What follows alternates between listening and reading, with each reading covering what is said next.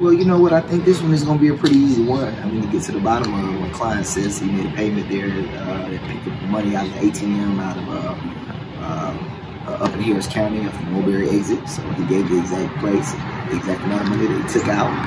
And so I think that with a quick check, use bank account information and check with that ATM up there, check with the store, and we'll be able to verify. You know, a lot of times when I have clients who are very forthcoming, like he was, with a story that's explainable, right? It makes sense.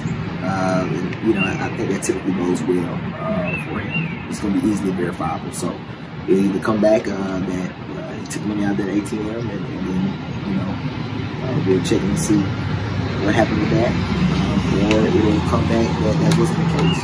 But we feel confident that it's going to show that he did make payment, and that this is probably more of a misunderstanding than a kidnapping.